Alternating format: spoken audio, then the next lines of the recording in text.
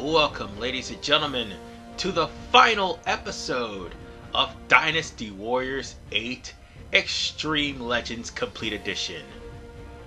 And what better way to end this than in ambition mode? Pushed the wrong button, by the way. So yeah, I went through all the hell and damnation while grinding to mitigate grinding just so I could go on ahead and play all 5 kingdoms for you just so I can get ambition mode done. And I'm still not finished yet. Well, wait, no, I am finished. If this was actually the 360 version, I'd be still grinding by now. And I am going to still be grinding, because you want to know why? In order for me to actually get 30 wins in a row, I need at least 800 stats across the board. That is 800 attack, health, and defense. And that costs gold. Gold right now that I don't have. None of the characters I have, not even Lubu, is powerful enough to actually go to 30. Maybe around the 15, yes. But 30, no. Am I going to go to Ultimate? No. And I'm going to tell you why. Because of the fact that all I'm doing is getting supplies for the Tong Shui Tai. And by the way, it's the easiest way for you to get to the 30th fight. However, here's the thing. It comes to a point where not even with Cyclone you'll be able to actually do damage.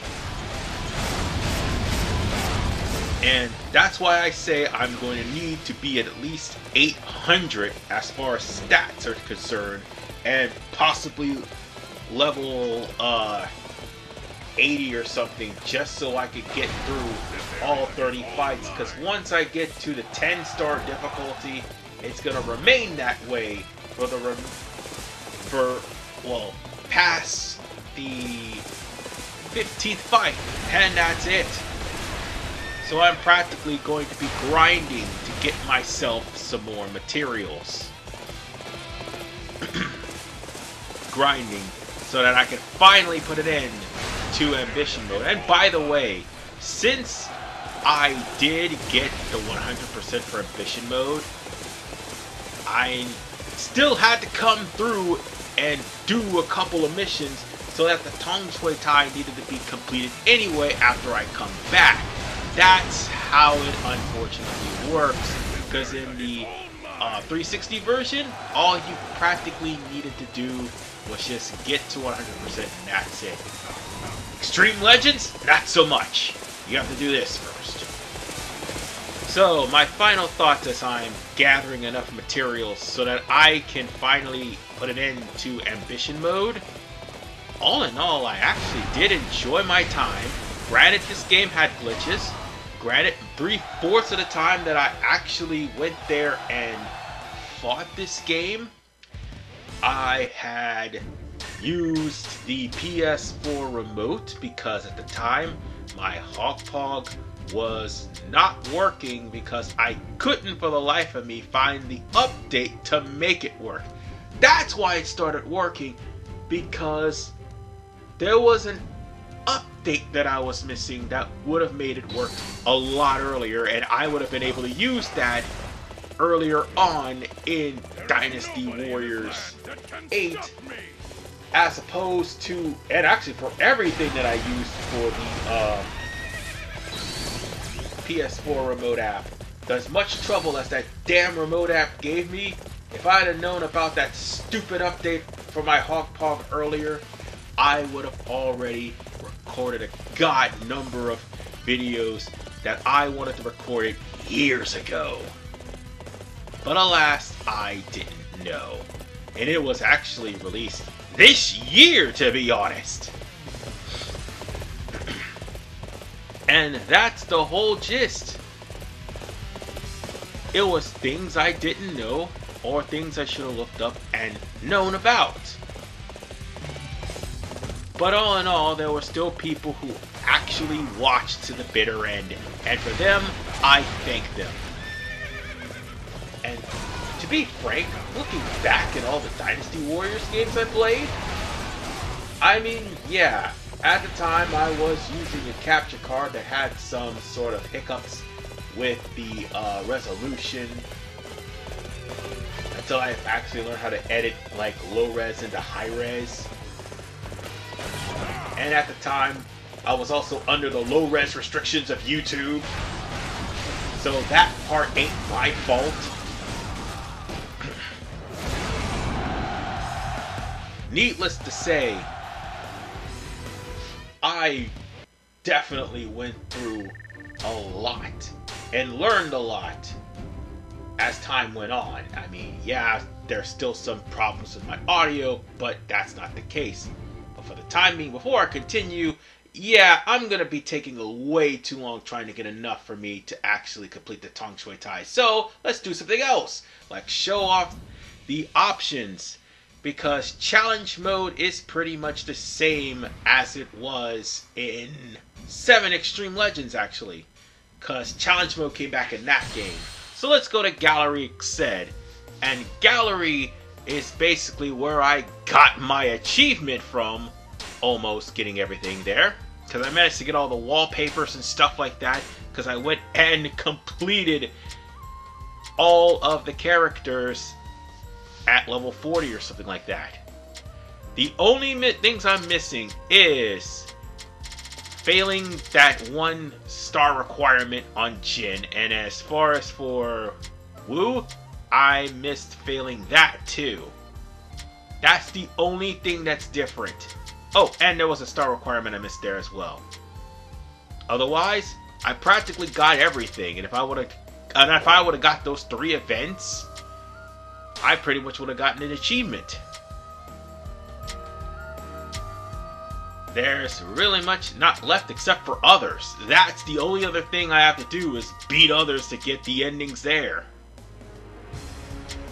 So, yeah. I practically almost done with all the movies and the events. And that's basically showing off all the characters. Yeah, there's several animals I'm missing, and I have to go through the entirety of Ambition mode to get them. So, on that note, well, I think that's pretty much all for the gallery. The encyclopedia is a little bit different this time around. It actually cut and abridged the history of all the 3 kingdoms down in certain segments. In 4 segments. Split into 4 segments that's going through 10. But nonetheless, this is probably the abridged version of Romance. Needless to say, everything was pretty much abridged. And if you think that you will actually see the collapse of Wu anytime soon, it's probably up in the air. I know they said it was confirmed, but it's probably up in the air, and chances are it's gonna be for a console that I don't have. Or I'll have to end up making room for Steam. Ah, jeez. But whatever the case, folks,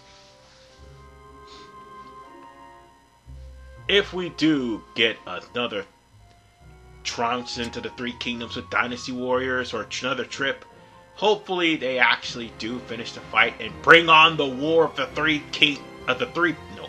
8 princes, not the war of the 3 kingdoms. We're already doing that. I meant the war of the 8 princes, and not just have it relegated to Romance of the 3 kingdoms. Because let me be honest with you, Romance of the 3 kingdoms 14 is garbage. Do not play that game. That game is bugged to hell. You're better off stopping at 13, and I think you're better off also starting at 5, I do believe, and working your way to 13. Although Romance is time consuming and I really can't, I mean, I do get into the game, I end up winning by dumb luck. Not even through skill, it's literally dumb luck. But whatever the case, folks, these are all the battles that are there, and here's a glossary of all the warriors, with the last one being Wen Yang that dies.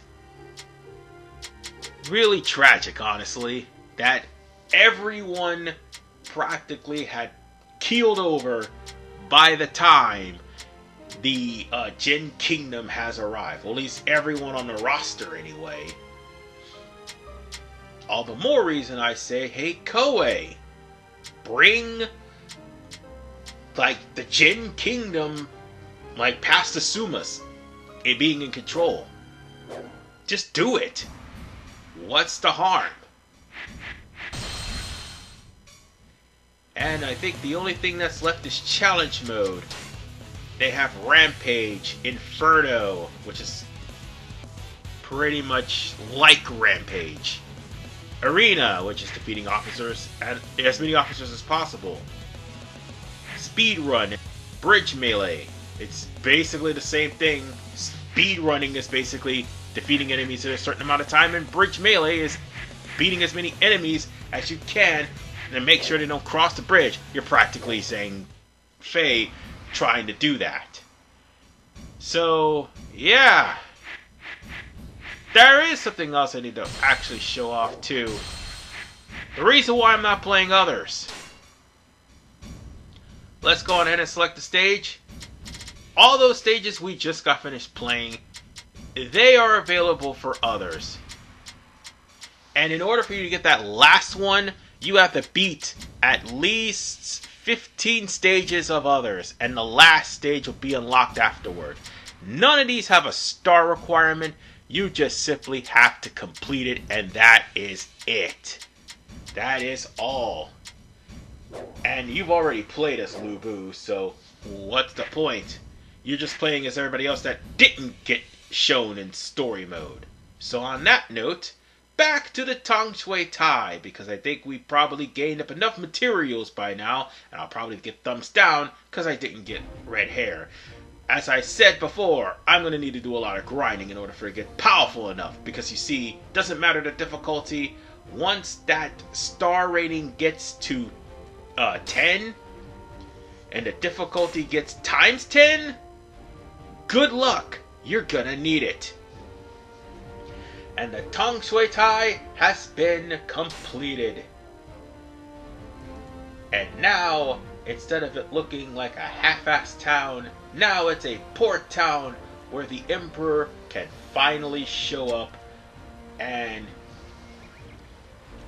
he will bask in the glory of his brand new palace.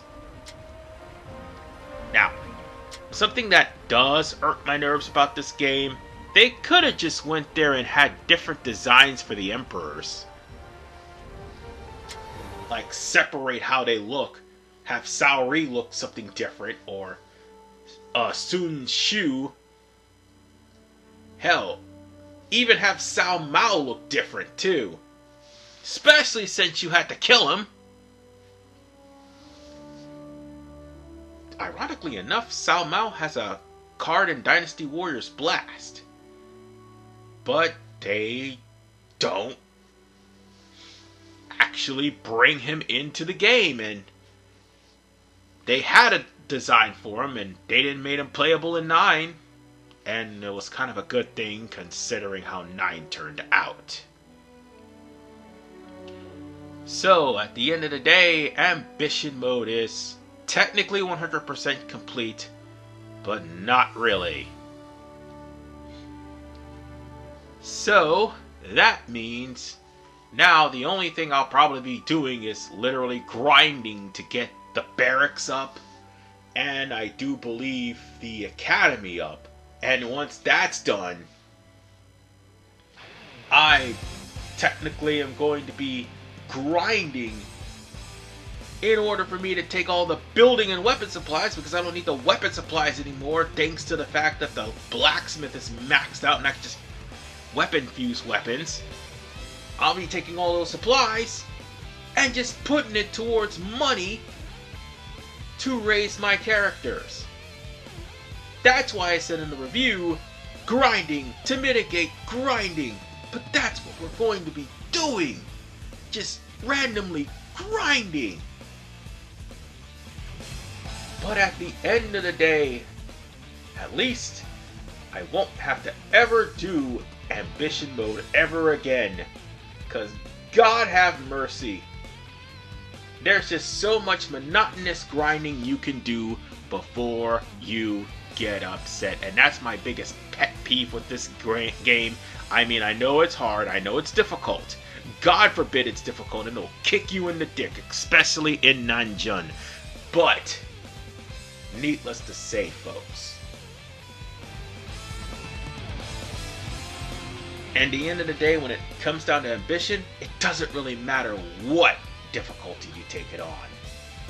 You'll end up getting better weapons than anything legendary. Oh, speaking of which, I'll be pointing out more on that later. It's just going to be you grinding monotonously for hours with whatever character's your favorite character, just so you could get gems after you reach the bonds of certain people, just so you could go on ahead and make better weapons. That way you'll be able to get to red hair, and you'll have to go through a lot of stuff just so you can get all the officers, all the fame. I mean, you will be put through the ringer. And the story mode is actually the best part, and so too is the free mode. But this right here, ambition, is the most exhausting point. And like, before Dynasty Warriors 8 Empires was announced, this was your empires. Right here. Much to the dismay of a lot of people, this was your Dynasty Warriors 8 Empires. Until the actual Dynasty Warriors 8 Empires came out, and this, despite being buggy and laggy at start, it's still a better game than going through the entirety of Ambition mode. But still, for what it's worth, it is actually good. I meant the game, not Ambition mode. The rest of the game is fine.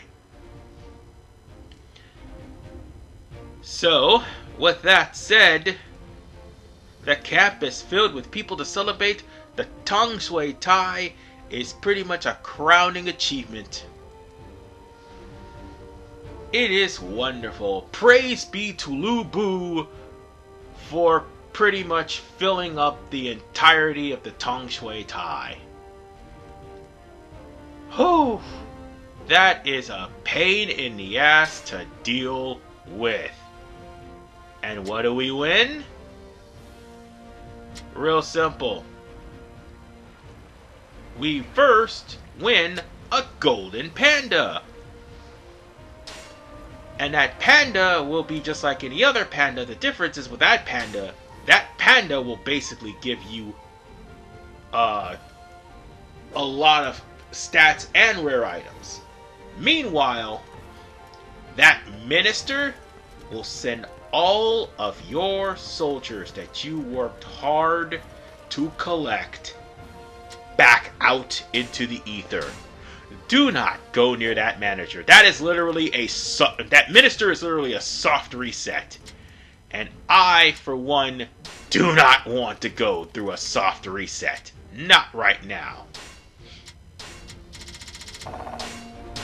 So, let's check all of the allies we got here. Actually, no. I guess the only thing that's left is the training ground and the stable. And I'll just drop 2 on the stables, I suppose. Eventually, once I max out the stables, then I'll just be focusing on money. But for right now, there's other things that need to be getting. Like, for instance, the special prize for getting unparalleled fame. And since that has happened, the Emperor will actually give you a reward. That reward, believe it or not, and I'm pretty much sure you saw that when I actually did the DLC with Zhang Chunhua, that is the Emperor Sword, which, by the way, is the is the actual legendary weapon for, believe it or not, Sun Quan. I thought it was for Cao Cao, but it's actually for Sun Quan. And that legendary weapon cannot be sold, and it's already maxed out. So I was trying to look for it, and I didn't find it. Actually, let's take you out. It didn't matter at the end of the day, because this was before I actually started the DLC. And folks, I gotta say, kind of glad you all joined me on this. And it bears repeating, because all of my Dynasty Warriors projects, good or bad, they all had one thing in common. Oh, yep, this is definitely Sun Quan's sword, alright. And it's not maxed, they're all level 9. But whatever. But all of them had one thing in common. I practically enjoyed them. Well, almost all of them. Dynasty Warriors 6 and 9 had some problems. Lots of problems. But the rest, and also 9 Empires too. 9 Empires I had problems with. But the rest of them, I had fun. I had fun with 2. Despite the fact that everybody kept healing after I dropped combos. I had fun with Dynasty Warriors 3, because that was the game that brought me into the dance in the first place. I had fun with Dynasty Warriors 4. That one was pretty fun. I mean, yeah, PlayStation failing aside, that was pretty fun. 5 literally is what put my channel on the map. If not 5, definitely 5 Empires. And I've had fun with 7. It's definitely, gotta redo that. And this game too. And also one that I did for the RPM LP exhibition. So with that said, ladies and gentlemen, thank you all for joining me for Dynasty Warriors 8 Extreme Legends Complete Edition. And on Wednesday, the end of Mafia is going to happen as well. So with that said, stay tuned for that. And next week, oh, you'll never see it coming with that playthrough. You'll see next week anyway. Peace out for now and take care, and thank you all for watching Dynasty Warriors 8. This is RP Man 985. I'm done. Finally.